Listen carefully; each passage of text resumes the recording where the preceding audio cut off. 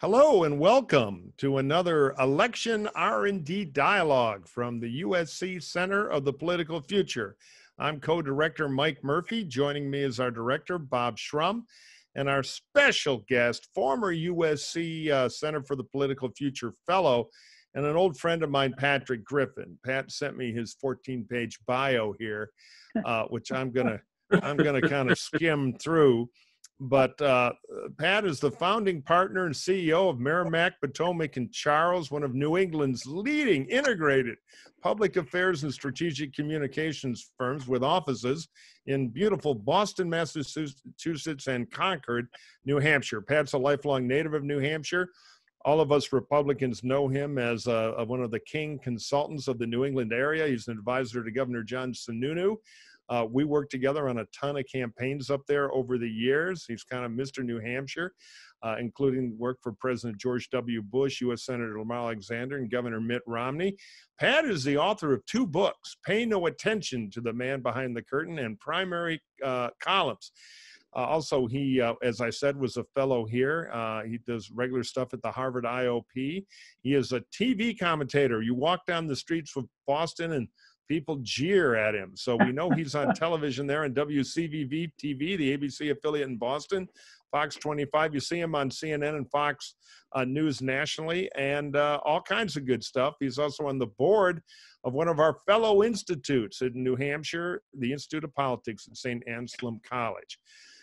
So Pat, welcome to Election R&D. Thanks, Mike, and great to be here. And Bob, it's great to see you again. And what's the fee for this again? We What's have the a coffee honorarium? mug. Excuse me.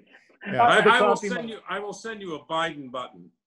Fair deal, Bob. I may need that after this election. So let's begin. I guess there was a debate the other night. Bob, do you want to fire off the first question? And let me remind everybody before we begin that we want your questions too out there in the world of the interweb. So please use the chat function here on Zoom. And when we're, I don't know, maybe 40 minutes from now, 35 minutes, we'll start to ask the questions and make sure you give some tough ones here to Pat Griffin. All right, Bob? Okay, 50 million people have already voted, but last night's debate was nonetheless arguably the last chance to change the trajectory of this race. Biden needed not to make a mistake. Trump needed arguably a Hail Mary. I thought Trump was hurt because the very first question was about COVID, and he said we have to learn to live with it. Biden said too many people are learning to die from it. The other thing that struck me was that for all the pre-debate publicity, this whole convoluted Hunter Biden story turned out not to be an October surprise, but a kind of October damp squid. What did you guys make of the debate? Pat, you want to start? Yeah, Bob, I think these debates are always overrated. I mean, you've been involved in this business and you prep candidates for debates. You've been in those green rooms, as have the rest of us. My feeling is that we put a lot behind these debates, that they're going to change something significantly. Rarely do they. Obviously, you can have a Dan Quayle moment against a Lloyd Bentsen. You can have a particular candidate behave in a certain way. You can pull sound out of these things and drive the news cycle for a little while. But, last night my sense was that everybody was preparing for a bar fight and a debate sort of broke out, which is unusual given the president and actually given Joe Biden. I am stunned by the fact that here we are almost on top of this election. And once again, we're in a situation where America has 2 very, very poor choices to be president of the United States and leader of the free world. What last night proved to me was this.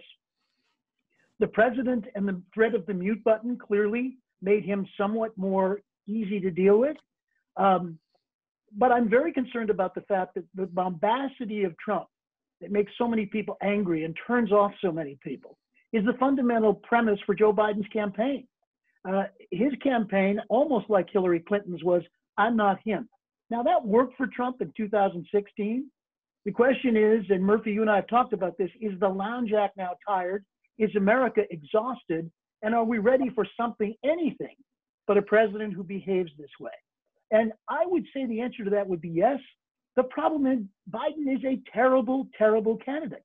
And for moments last night during that debate, I looked at the guy and saw what I can only describe as a blank, foggy sort of look. I don't think Joe Biden is up to this task.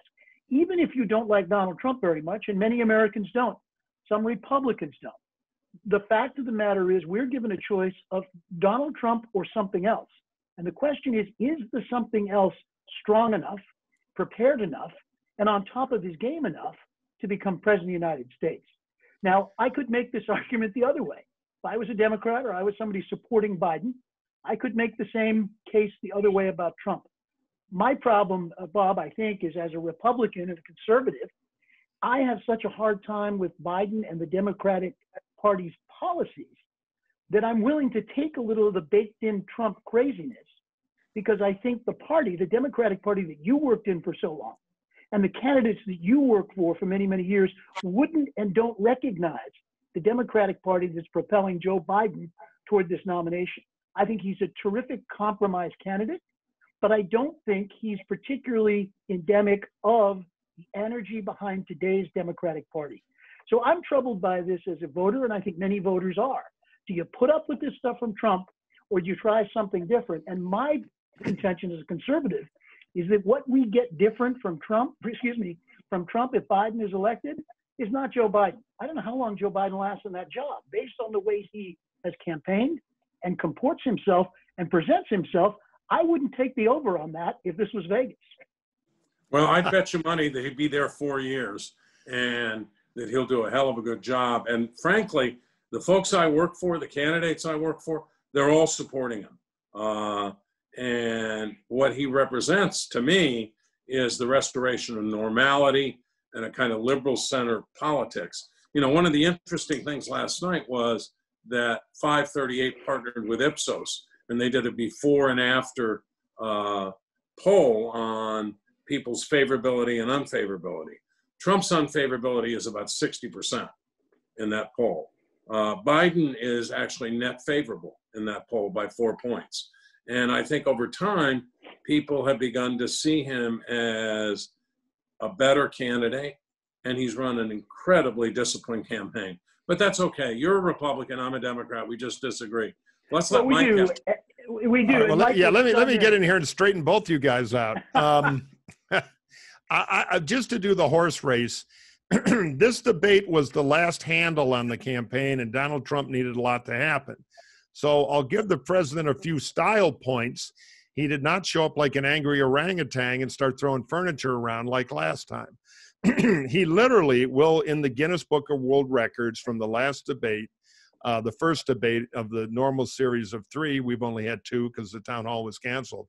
But in that first debate, he won the award for the worst television debate in the history of American politics. That's saying something. I'm aware of statewide debates where guys show up in aluminum spacesuits.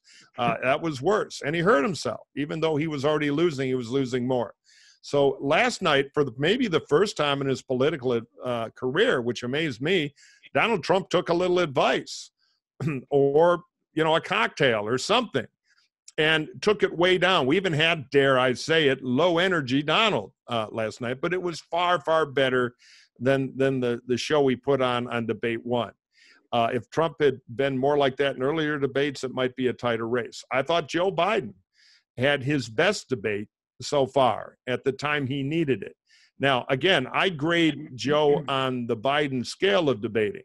So a great Biden debate is not necessarily a great debate, but with Biden's toolbox, I thought he did quite well, and he got the contrast he needed, which was he has a plan, he has empathy, he's connected to the problems of the country. Well, Donald Trump doesn't have a plan. He's connected only to his own narcissism. Now, I think one of the ways in which Biden has run a smart campaign and has also, frankly, been lucky is that as the challenger, the focus is on Trump. And the country, at least if we believe the polling data, and it's been this way for a long time, is ready to fire Donald Trump. So Joe Biden has been able to avoid, due to Trump's many errors and his antics and the natural way a presidential campaign normally works, which is a referendum on the incumbent, Joe Biden's been able to avoid a lot of scrutiny on ideology. And that has helped Biden. He's been able to avoid it because of the Trump focus and because due to COVID, he hasn't been out in traditional campaigning. And because the media considers Trump so awful, and, you know, I'm an anti-Trump Republican, so I get it. Biden's gotten a pretty light ride in terms of scrutiny with his long record in D.C. That's been lucky for the Biden campaign, and they've run a campaign to kind of leverage that luck. So just to do the horse race, and then I'll let you guys get into the R&D stuff a little bit. Nothing happened. Net, Biden might have even creeped forward a little with some nervous undecideds who not quite sure who he is, but no, they don't want Trump. Trump had a few good moments. Some of his attacks on you've been there 48 years, 47 years. Why haven't you done anything? I think that resonated with some people. But it wasn't the night Donald Trump needed to turn the race inside out, get back on offense, and stem the bleeding that's kind of buried his campaign for a while. So I think Biden remains what he was before this debate, which is a pretty strong favorite to win. So where do we go in the next 11 days? I mean, the president's strategy at this point seems more than ever to be to throw spaghetti against the wall and hope something sticks. I mean, one of the things he hoped stick last night was this Hunter Biden story, which the Wall Street Journal, while it has an editorial column today promoting it, has a news column debunking it. What's he going to do? Is he just going to travel the country holding rallies that are super spreaders and go back to the old Trump? And is that going to help him? Let me respond to that because I want to start with who's on the panel here. My friend Bob Shrum is a Democrat through and through, and he's supporting the Democratic nominee, and I get that. And as you said, Bob, you and I disagree on a lot of issues ideologically and politically. My friend Mike Murphy, who he and I have been behind the barricades many times together, is a recovering Republican who is not supporting President Trump, but instead is working for a group that is supporting Republicans for Biden. I want to make sure that given those two clear definitions of the other people on the panel, that everybody understands where I come from. I am a Republican, and I consider myself kind of a reasonable conservative. Donald Trump matches neither of those definitions. Never has, probably never will. But I think that as I look at this race, and I've already talked about my aversion to Joe Biden as someone whom I think is past his sell-by date, very clearly, and also who has a party behind him that is not the Scranton Joe party of the working blue-collar middle class. This is a different group of Democrats. This is a different group completely. And the fact of the matter is, I just lost my light, they are not going to put up with moderate Joe Biden for long. I don't believe. So what we wind up with is Joe Biden and a bunch of folks like Bernie Sanders and Kamala Harris and Elizabeth Warren, and places where energy is in that party a click away from a fragile Joe Biden. That worries me a bit because I think where the Democrats seem to want to take this country is to a very, very different place, not just than where Republicans want to be, but where I think most Americans are. Having said all that, and I don't believe in conspiracy theories, I don't know where the laptop from hell came from, other than that poor guy that runs that Mac store in Wilmington, Delaware, has really had his life turned upside down. But the fact of the matter is the vice president's son is somehow embroiled in all of this. And whether it's real or it isn't real, there is a network of people out there who live for this stuff, most of whom are supporters of Donald Trump. Now, what does this do to them? Does it push other voters and undecided voters in swing states away from the president because it's more craziness? Or does it say to the faithful, and this is the political dynamic of Donald Trump, which from a political science standpoint, none of us fully understand. I didn't understand it with Murphy in 2016 when we were working for Jeb Bush. And I've resisted and don't understand it in some ways today, but it's very, very real. Here's a fact. A very good friend of mine who works in the Trump White House, who travels with the president regularly, has indicated that when they do these rallies in different places around the country, and 15 and 20,000 people show up in swing states, they're registering people as they come in and finding out what their voting habits are. Are they Democrats, Republicans? Who are they? And they're getting 10+%, sometimes more than that, who claim at least that they've never voted before. Now, I thought all of those people we met in 2016 who elected Trump. Turns out maybe that's not true. What is it that's going on out here? I don't believe the polling is accurate. I believe Donald Trump, to the mystification of me and others, underperforms in these polls. It is not popular to be for Donald Trump. It is not something you talk about in the preschool line or a cocktail party or on the loading dock, because you're likely going to get excoriated. The people for Trump really don't care, but the people who aren't sure and are the last of the swing votes in swing states who will decide this election, I think a lot of them underreport. Now, if that's the case, then all of the data we see in the swing states, which is still close in some places, not so close in others, with Joe Biden at or near 50%, a place Hillary Clinton never got to in 2016, you got to wonder whether these surveys are actually going to reflect turnout, intensity, and in fact, whether or not either side can motivate voters. I don't believe the polls, and I don't believe them only because I think it's hard to even cume a poll these days. You guys know how long it takes to get through a survey on a phone, a cell phone, landline, or internet. It is almost impossible. You have to make hundreds and thousands of calls to cume a poll or a survey that means anything. The question is, who's taking the polls, and do we really know what's going on? And I'm not sure I do. Maybe you guys do. Let me quickly jump in. One, on the Hunter Biden thing, I saw the president kind of do that stuff last night. The problem is you have to go tune into Fox for 4 days to learn what all the code words are about, because he was kind of doing the half sentences.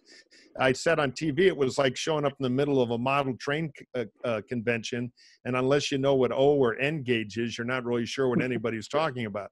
I do think Hunter is a word known to most Americans. The problem is they think it's a ceiling fan, and barisma is a gum disease your Uncle Wally had. But maybe it'll break through as the most relevant thing. I think the most relevant thing is going to be COVID and getting jobs back. And, you know, we'll see. Now, in the polling, maybe. I think it's pretty right. The Trump guys are doing what they have to do, which is, hey, we're losing the electorate we have. Let's get a new electorate. So they're out at the rallies and the other things that they do, trying to bring in new voters. My theory is they'll get some, but they won't get enough, because it's hard for me to believe that anybody who, you know, is into Trumpism slept through 2016 and didn't get on the wagon then. It was a pretty loud campaign, but they have data where they say, look, here are all these high school educated white guys who, you know, the ones who are registered to vote like Trump, so they will too. We're going to turn them into voters. Much easier said than done, but they're definitely trying, and maybe they're having a little anecdotal success. And just finally, to Bob's question, what does Trump do now? I think Trump is only winning one dimension of the campaign now. He's winning the optics, because he's holding rallies that look like enthusiasm, because he doesn't have a particularly, shall we say, stranglehold on the whole COVID prevention technique at these rallies. And so it's hard for Biden to compete there, because Biden's chosen to play by different rules. And I think one thing for the Biden campaign is how, you know, to figure out how to try to not get beat on kind of the optics of the campaign here in the last 10 or 11 days. First of all, I don't want to adjudicate the Hunter Biden thing here, because it was not adjudicated in the debate. Biden could have said, he said it's all been investigated. He could have said the FBI investigated it and found nothing illegal. But I do think that Pat's right about what the strategy is, if there is one, in the Trump campaign. And that is to get the turnout of non-college educated whites to astronomically high levels. I think that's very unlikely. I talked with Ron Brownstein about it, and he says he thinks they're pretty close to maxed out already. And to get more and more and more of those people to overcome the fact that the Republican Party has backed itself into this demographic cul-de-sac where it's losing college educated voters, it's losing white suburban women, it's losing African Americans, it's now losing Hispanics at about the same level, or maybe even slightly worse than Trump lost them in 2016. We did do an interesting experiment, Mike, as you may recall, with our USC Dornsife poll, which is 6,000 people It's a panel.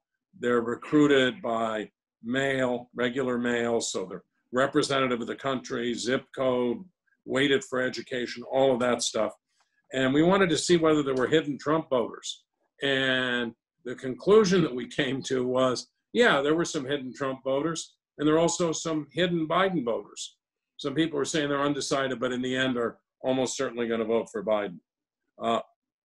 The optics, you know, when I was very young, and you were really young, in 1972, I was George McGovern's speechwriter, and we were winning the optics of that campaign. We had rallies that were absolutely beyond belief. The Monday night before the election, we had a rally in Long Beach, California, where we backed the freeways up 7 or 8 miles because we had so many people show up. And that was just before we lost 49 states. So I don't take the rallies as much of an indication of what's going to happen. And I also think they're somewhat counterproductive because they send a message that he may not care about COVID. Yeah, I think they let me quickly respond, and then Pat, want to hear from you. And I have a question too. I don't believe in the theory believed by George McGovern's campaign manager, Barry Goldwater's. I mean, there are a lot of these where rally intensity is the key to who's going to win. It's just the new world we have of politics that wasn't so true then is we have wall-to-wall cable news. And if you turn off the sound, I was joking with my friend Axelrod that if I were to wake up after being dead for 100 years, other than reliably voting in Chicago, and take a look at the campaign on TV of no sound, I would see Trump rallies and I would see Biden standing around without a lot of people. Now, I don't think that's going to cost Biden the campaign, but if I were Biden, I'd be thinking about how to fill the last week to look a little bit more like, you know, something's going on, which is hard because he I just came from a Trump rally, but the pictures were good. And if I were Biden, I wouldn't want that deficit closing. I wouldn't, because Trump does naturally have a little more energy. That's one thing at the debate, that Trump is more energetic than Joe Biden. My question for Pat, and you may want to comment on all the stuff we're talking about, Pat. What do you do down ballot right now? Because if the polls are wrong, great, you're going to win for free. If the polls are right, if you're in one of those competitive Senate races, Cal Cunningham in North Carolina against Senator Tillis, maybe a Joni Ernst in Iowa, you know, you're in a margin of error Senate race with trouble on the top of the ticket. Do you try to double down? Do you try to create your own identity a little this late? What would you say? Because the Senate is definitely hanging in the balance in some states where the senators might have a little more grip than Donald Trump does, but they got headwinds. Yeah, no, listen, my concern is not a Biden presidency from my perspective. My concern is a Democrat government, which is where we could be headed. If what we're talking about is right, if this is in fact a blue wave and Trump is dragging the ticket from the top down, it's going to make it very, very tough to hold this Senate. And I think, Mike, you talked about two of the races. I mean, we Republicans should be very, very concerned about a country that's all accelerator and no brake. And you know, look, that's what we're all about here, right? We like divided government in this country. We like the idea, and by the way, we'll correct this in a midterm election. I think we usually do. Ask Donald Trump. But at the end of the day, we are in big trouble in a couple of these races down ballot, because the problem for candidates is they have to decide at this point, you know, if you're Susan Collins, you know, you're pretty much done. And every time Mike Pence flies to Maine, all it does is remind people in Maine, in a place like Maine, why they're not for Susan Collins. Does she cut? Do some of these other Republicans cut? They can't do that. I've seen that happen in other races in 2016. When the Access Hollywood tape came out, when Trump did or said something that was outrageous, particularly female candidates, as you well know, some of them stepped away and many of them got hurt badly. The ones who stuck with Trump were able to sort of ride that thing out and glommed on to a phenomenon that I don't think anyone understood then. And I'll be very honest with you, I don't understand it completely now, which is why I'm hedging on this. Look, right now in the Real Clear Politics average here in New Hampshire, where I sit today, Joe Biden is plus 11 points. I mean, that's pretty incredible. but it's also a place where Does it feel like plus 11 there? I mean, you're there. You're out. So You're over your shoulder. We can probably see a Trump boat rally breaking out there on the lake. What's your gut, having done 1 million New Hampshire campaigns? Yeah. So and that's a great question. Here's what I'm seeing. I'm seeing yard signs more for Trump than for Biden. If you go to the south part of the state, down around Manchester, bigger city areas closer to Boston, you'll see more Biden signs. But there's still too many Trump signs to make sense to me. Here's another thing I'm finding, what I call the survivalist Trump campaign. If you were to drive around central and parts of southern New Hampshire, you will see 20 by 40-foot Trump banners that have been put together, it appears like, by survivalists in trees on the side of the road. That's not just enthusiasm, that's an engineering feat. And I'm seeing this in places that are really kind of bizarre. I've seen a lot of handmade signs for Trump. I've seen lots of are they spelled correctly? Yeah, that's exactly my next question. I've seen Trump in these Rambo outfits, which is somewhat troubling, and flags and campaign merch. So the answer to your question is, it feels to me here like it isn't a plus 11 Biden state. Now, I can't speak to Florida and Pennsylvania and North Carolina, Arizona, Georgia, Ohio. I'm looking at the same data you guys are looking at. But I will tell you this. I don't think we've got the polling right. I think if we rely on polling too much, we may be in trouble again. And I think the Biden people understand that. But part of this, we've got to run like we're behind and this race isn't in double digits.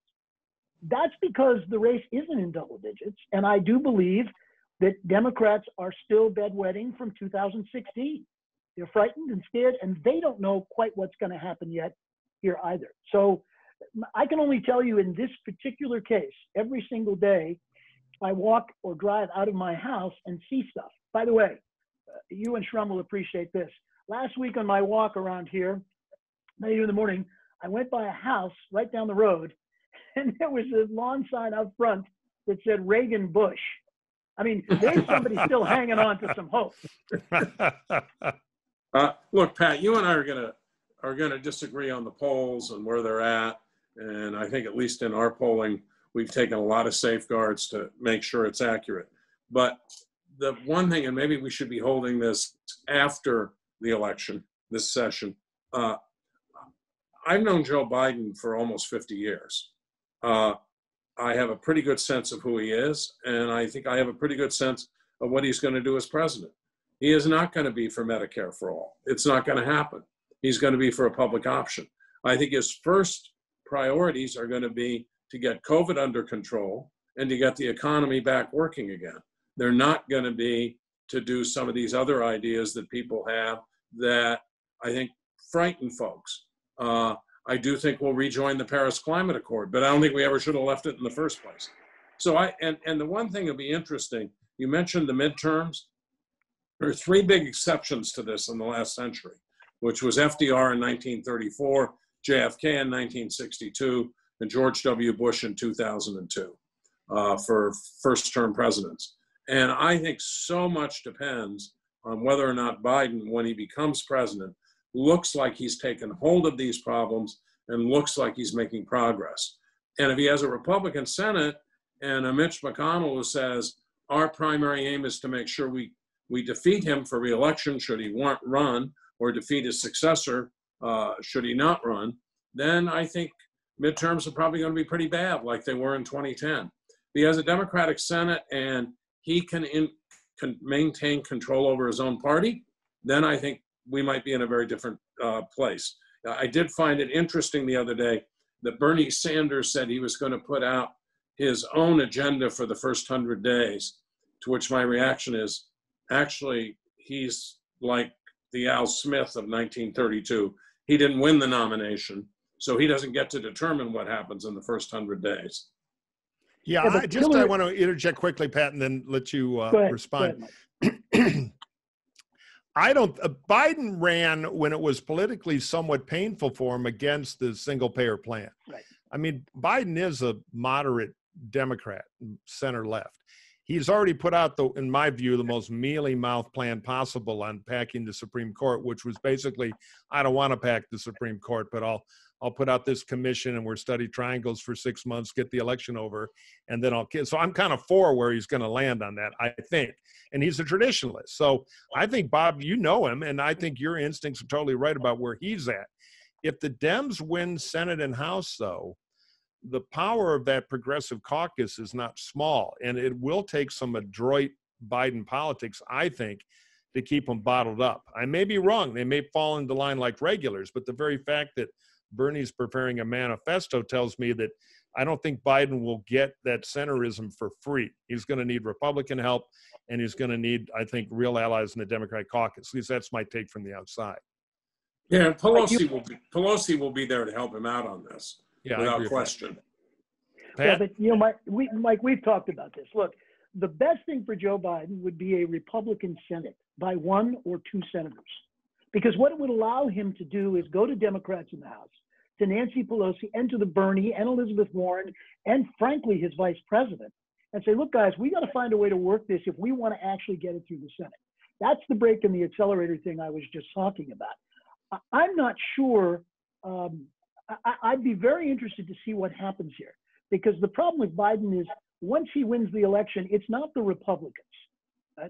It's going to be his own party. And whether or not he can, in fact, basically say, look, if you don't want me to just be president until 2022, then, we're going to have to figure out a way to do this in a manner that appeals to more voters than just the base that elected us. And by the way, we're likely not going to have a Donald Trump to kick around next time. After this election, the Republican Party is going to have to do some very, very serious soul searching. We thought they would do that in the past. They hold retreats. There's lots of good food and beverage. Everybody plays golf and then sits around and talks about how important black and brown voters are, how important young voters are. And they don't do anything. They produce a Donald Trump. The question is there a serious autopsy this time if Trump loses? And does the party do anything actionable about it that really allows them to perhaps be sick of Biden and Bernie and Elizabeth Warren and Kamala, I could keep going, by the midterm elections and make a change? And that I don't have an answer to, but I will tell you that I still think we are, as old George W. Bush would say, misunderestimating the fact that Trump voters and a bunch of unengaged people who don't live politics like we do and a lot of people on this Zoom call do, are hard to get to, hard to understand, and hard to see in terms of what their behavior will be on election day. I'm still voodoo spooked, Mike, by what happened in 2016, and I'm not willing to write Trump off yet because he's full of surprises. He's got about, in Nate Silver's thing, he's got about a 12% chance to win. It's not a huge chance to win, but it's not inconsiderable. It means he could win. I'm just very suspicious of, quote unquote, unskewing the polls, which the Romney campaign did in 2012 and thought they were going to win the election. But let me move this on, because we still haven't talked about what are these last 11 days going to be like. Is there going to be a surprise?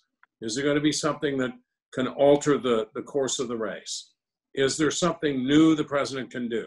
I mean, he tried to get Attorney General Barr the other day to indict not only Biden, but Barack Obama and Hillary Clinton, which I think, by the way, would spectacularly backfire. I think people would go crazy. But is there something that can happen in these 10 or 11 days that's going to make a difference? Well, I'll take a first shot at that. I think the president will flail. The charges, you could tell at the debate he was getting more and more angry at the end. I don't think he has a lot of confidence right now in his chances, so he's going to try to do something about that. So there'll be new attacks and new mystery this or secret plot that. The problem is that stuff is kind of baked in, and you can light up Fox, but all you're doing if you're Trump is feeding the 44% you already have, giving them yet another reason to be where they already are. The question is, what will grab a voter who doesn't like Trump and change their mind? And that's hard to see, but the president will sure try. There'll be a lot of rallies. There'll be a lot of crazy charges. There'll be a lot of pearl clutching by the media. Most of what Trump's saying will be kind of at least half to fully untrue. The Biden campaign, a lot of stuff could happen. One, the Senate is highly likely to vote for Judge Comey and confirm her for the Supreme Court on Monday. So there'll be a media storm about that. Again, I think that's baked in too. So I don't see it as a big number mover, but it'll take a lot of space.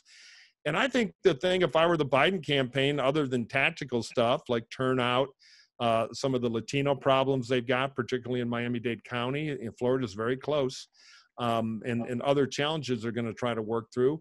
My nightmare is waking up if I'm the campaign manager, 4 a.m. with the medical people calling and saying Joe Biden's got COVID. So they've been very protective of him on a health basis, which is good, because that would be yet another. I'm not sure how it would work out. Maybe everybody's locked in, Biden's in great shape, but it would rattle the race. That would be another real October surprise. And then finally, you never know what's going to happen abroad that can turn a race upside down. And will Trump's erraticness be a problem in a foreign policy crisis? Or will people like the fact that Trump's kind of a bellow first kind of guy and like the fact he has kind of the animal instincts, and maybe they'll think that's good against some perceived foreign enemy should that happen. But the thing to remember, and we mentioned this at the beginning, is every day more votes are cast. Because of COVID and because of enthusiasm, the vote by mail numbers are off the chart. The early vote numbers are very strong. So the amount of electorate that Donald Trump can touch today, best case, is 70% of the voters. By this weekend, it'll be 60% of the voters. So election day is about 10 days long, and it kind of starts Saturday. So for anything big to shake the race this late, time's really running out.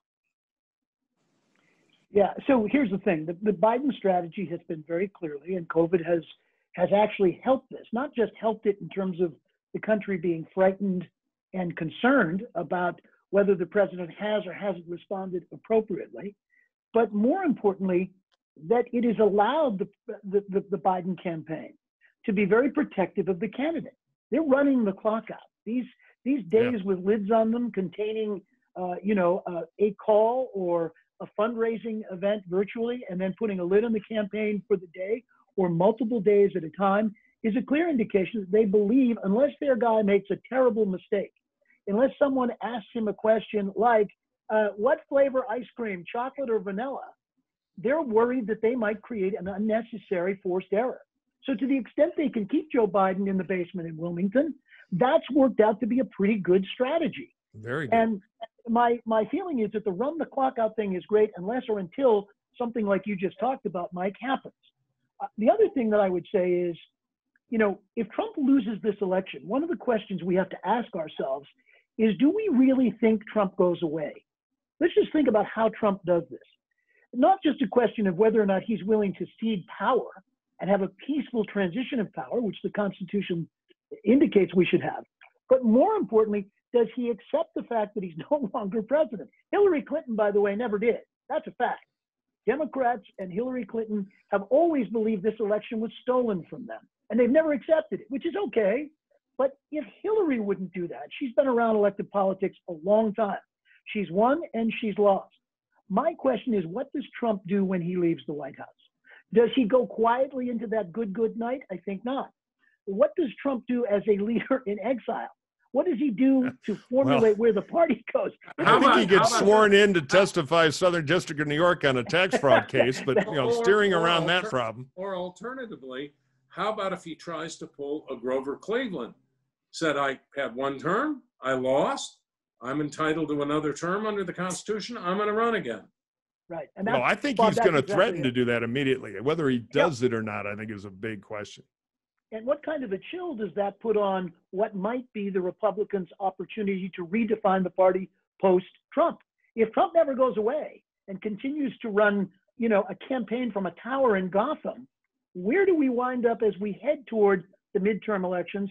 And more importantly, as the party tries to redefine itself in the era after the ice age of Trump. Well, one footnote on the midterm elections, it is a tough map for the Republicans. You got two forces colliding. Right. Force one is the midterms of a new president tend to be good for the opposing party. People want to protest a little. Right. Second, Biden's got tremendous problems to deal with because of the fiscal nature of this COVID crisis. So Biden may really hit some bumps because he's got hard things to do, big political lifts. So the midterms traditionally could be a great opportunity. The problem is in the Senate, the Republicans have a ton of seats to defend, which will make them nervous. Two, if the Democrats do win the Senate and there is a blue wave and Biden does well, there are going to be a lot of Republican senators watching their former colleagues' furniture be moved into storage. And that is a chilling thing to go through. In the Senate, it is much more fun to be in the majority than the minority. So the Republicans will be fearful of getting even deeper in the hole, losing some of these harder seats in the midterm. So, you know, it's going to be, there's going to be, I think, at least privately and maybe more publicly now. I don't tend to buy the conventional wisdom that Trump has an unbreakable lock on the party forever. There was a time when Sarah Palin had huge power in the party, and right now you can pay her $500 to open a shopping center. So I'm not sure if you lose a lot, you stay fresh.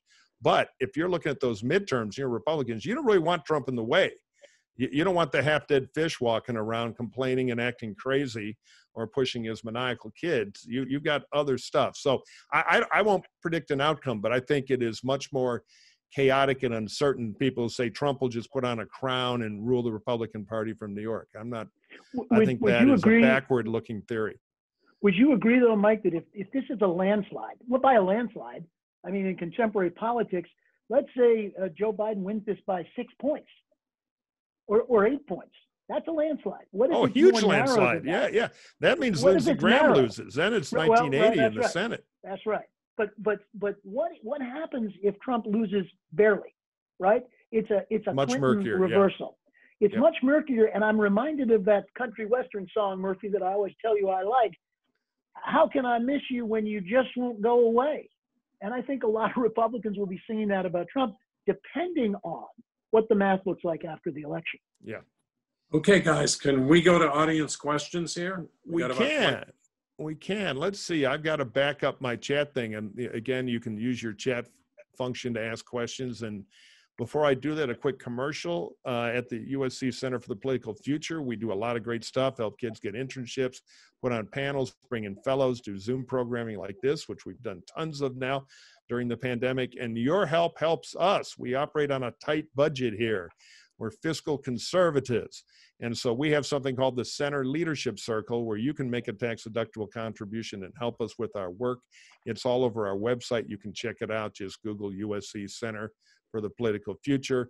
It supports our mission to bring a civility back to politics, where Bob Shrum and myself, or Bob and Pat Griffin, can disagree about everything and then go out and be friends and have a good martini.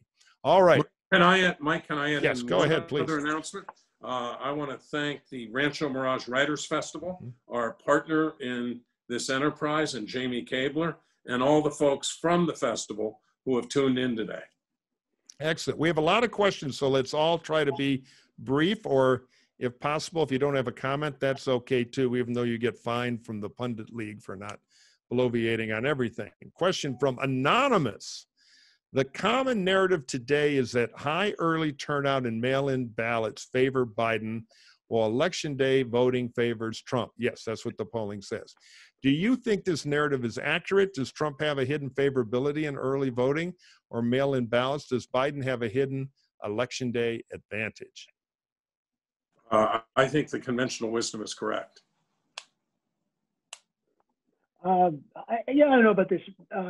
I'm a firm believer, if we look at even before the world of COVID, Republican voters tend to like to vote on election day. Even before we talk so much about mail-in voting, the idea of absentee has always been a much more effective Democratic enterprise than a Republican. Maybe that's because Republicans aren't quite sure. They want to see the ballot go in the machine. They want to click those buttons themselves, or see the marker go through the circle on the ballot. But I do think that early voting favors Democrats, not even an aside from the world of COVID. So I would just tell you that if you look at large leads in some of these states, Florida, we're looking at mail-in ballots with allegedly a 400,000 vote lead for Democrats. That's really impressive. But I still think that who turns out on election day and who doesn't is still going to have a lot to do with what happens here. Mike's point is a good one, and that is that the window is already sort of way open and almost closed in terms of your question, Bob, about what does everybody do between now and the end of the election. I mean, the car is sold to some extent. and I'm not sure how much effect we can have on that. I still don't trust this, and I still think the turnout on Election Day is going to be very, very interesting. We don't want to get you started on the metric system. All right. So this is a question, I think we already answered this, so maybe nobody has anything to add, but I'll read it. It's from one of our students, Javier Kaleha Erdman. If Trump were to lose, what happens to the Trump coalition of voters? What can we expect from the GOP in 2022 and 2024? So Javier, one of my former students from my seminar last semester, a good man and a good question. The Trump coalition would likely be up for grabs, and I think we did address this to some extent.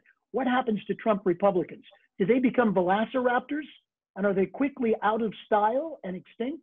I'm not sure, but I do say as we look forward to what the Republican Party does, I think that you have to start to look at candidates like Nikki Haley, a more conventional Republican candidate, former governor, who had a foot in the Trump camp and was able to get out just in time, which allows her sort of some credibility.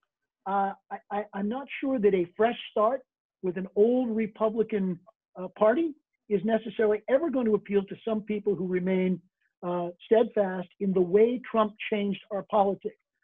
One more time, like him or not, he's changed the way we view politicians, Republicans, and the presidency, for better or worse. This is a question from Richard Green. Oh, I'm sorry, from Diane Wallace. I skipped one ahead.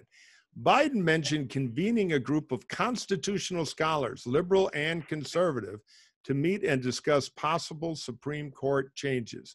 Your thoughts? I hate it. What about you guys?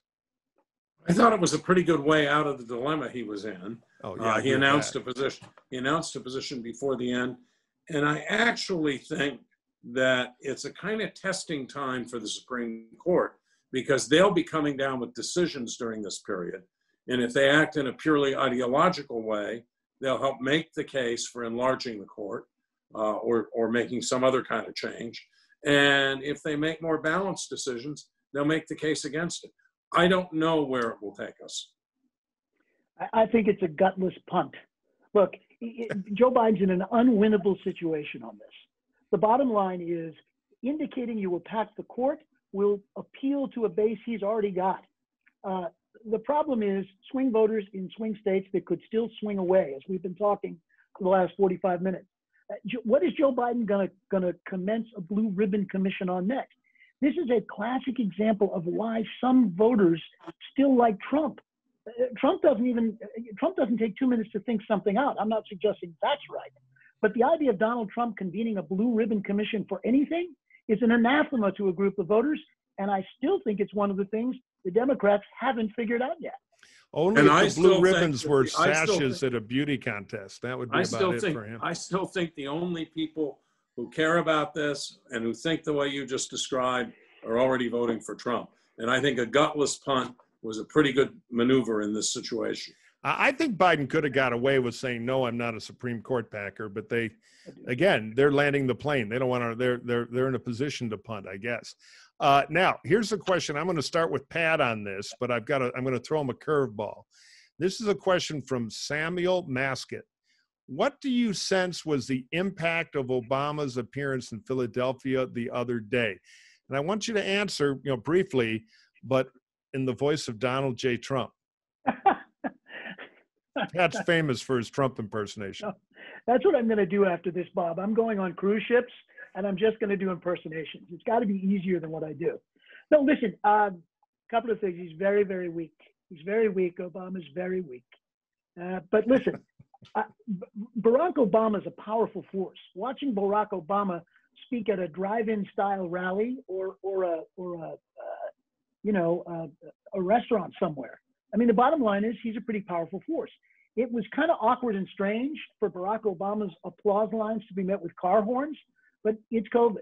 I find it interesting that someone of Barack Obama's stature was using his fame and political capital, which to Democrats that's sacred, to sort of beat up, if in fact, Mike, the Democrats are landing the plane. When you bring Obama in, it should be for a closing argument that has some decorum and a little more class. I saw moments of Obama, even though he was very good and very effective, very unlike the Obama we've seen before, sort of kind of attacking Trump in a level that I'm not sure Barack Obama had to go to. But listen, you bring Obama out, that's serious. He's the best closer the Democrats have. And if anybody can drive out the Obama coalition, it's the guy who created it. Bob? I agree with that.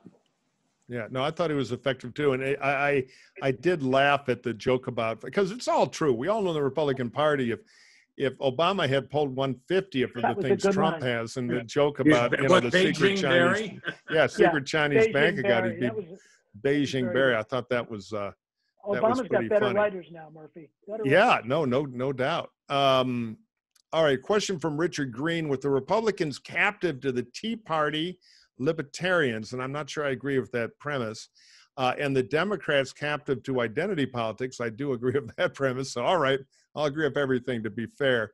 How do either of these parties evolve to nominate more centrist, common sense candidates in the future? Who wants to go first? I know the New Hampshire primary is partially to blame, Pat, so we'll get around to you. I'll go first because that's exactly what the Democrats did. They rejected identity politics in the primary, whatever happens beyond that. We took a poll about a year out and asked people whether they wanted a white person or a person of color, whether they wanted a man or a woman, whether they wanted someone with government experience or someone new. And they wanted a white man with government experience. And that's exactly what they nominated. They nominated somebody, and we've talked about, and Pat's referred to it, the forces inside the party that are more to the left, they actually lose a lot of primaries. And there are a lot of center-left centrist Democrats in both the House and the Senate. So I would say on this year's evidence that the Democratic Party is quite inclined to nominate someone who's in the mainstream of the party. Whether that evolves or changes over the next few years, I think depends in large measure on how Joe Biden does as president if he wins. I agree with what Bob said in that Joe Biden was a compromise candidate. The hard work about primaries is the right usually nominates people who are so far right, it's hard to tack to the middle for a general election. Same with the left. But what they did this time is they had a whole bunch of candidates who all represented everything from socialism to veganism, and they settled on Joe Biden. And that's an interesting dynamic from primary where it looked for a long time. Frankly, a year ago when I was out there at USC, I think we all had discussions in the office, and I certainly had discussions with my students in the seminar about Joe Biden's lack of relevance back last September and October. There was just this counting out of Joe Biden because no energy, sort of no real place to go, yesterday's news. And look what the Democrats did. In this process, they made a decision in a primary, which we never do. They basically said, we better get Bernie out of here, particularly with him going on 60 Minutes and talking about the fact that Castro was a pretty good educator. That's where Bernie Sanders got himself in trouble. And when they tested that little act, they realized this socialism thing doesn't play well in Peoria or anywhere else for that matter. And that's the point where I think Joe Biden began to become looked at as a steady hand for Democrats, provided they could make sure that they got theirs. And I will tell you, I believe that Joe Biden owes a sop to an awful lot of progressives in this party, and I believe it will pay off. I got a point of personal privilege here, Mike. You're my witness. Did I write Joe Biden off as irrelevant? No, you thought Biden would win the nomination, and we made a bet about it, which is why you're grinning like a Cheshire cat. I thought he'd drop out at the end of the year. Then I thought he'd lose Iowa and New Hampshire from first to last when I was both betting on both. And I should have bet you, but after the New Hampshire primary, that it'd be out in 2 weeks. I think I would have had a bet to counterbalance the one I lost. But then he went on to get the nomination. I will say this about identity politics. The identity politics has a greater grip on the media that interprets the campaign than it did on the primary voters. There was a lot of talk about how women of color are the most important vote last year, how it's all about them. But the truth is the women of color did have a lot to do with picking the nominee, and they picked Joe Biden, not one of the candidates of color. So sometimes the voters are a little more complex than kind of the cartoonish view the media has about how everybody votes their gene code. And that's something I think for Democrats to, when in doubt, don't follow Washington conventional wisdom. It'll lead you off the cliff. All right, I think we have time for one more question. And I think we have two left, so maybe we can fit them both in. I'm going to kind of edit this one down from Sophie Siniza, and I apologize if I screwed up your name. Many are concerned that an appointment of Judge Amy Coney Barrett would mean the overturning of Roe v. Wade, which a majority of Americans support upholding. Do you think her likely confirmation, I'll say, has worked to Trump's disadvantage, causing him to lose the white women's vote who supported him in 2016? Or rather, do you think it works to his advantage, giving visibility to other conservative white women who feel, I think there's a typo here, who don't feel represented, who do feel represented through people like Judge Barrett? So what do we think net-net? Net-net, I don't think it was the boon that the Republicans thought. Trump was already in trouble with college-educated women, suburban women, college-educated voters. So I don't think it made more trouble, but it created another barrier to them thinking about him. I will add as a footnote, by the way, and I don't necessarily expect the court to overturn Roe. I think they may chip away at it. But if they ever did overturn Roe, I think the next election would be very difficult for the Republicans. Yeah, I think the court is more political than people think. And there's also a lot of respect for precedent. So the overturn Roe thing, I think, is a bit of a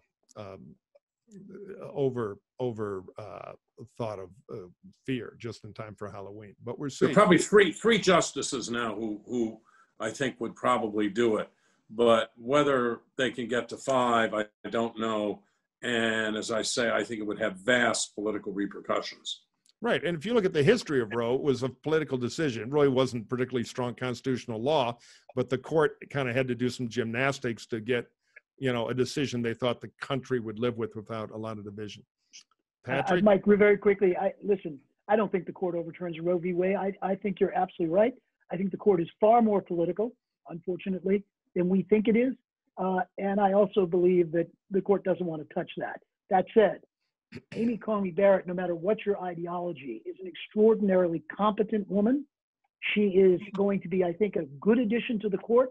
And I'm not sure how she votes on Roe, but at the end of the day, she should be confirmed. And That was a commercial. That was a commercial, and our guest. That was a commercial. That was a commercial. Well, thank you. I think being three white guys, we've now sorted out the abortion issue with great clarity. See, I'm learning about this identity politics thing. I'm doing an online course. I'm getting better. Though here's a quick. I always love to do this. In polling, what's the most pro-choice group in America of the population? Is it men? Young men. Yeah. Young men. Yeah. The most invisible group in pop culture is pro-life women who, actually make up about 1 out of 5 voters. But anyway, that is a panel for another time.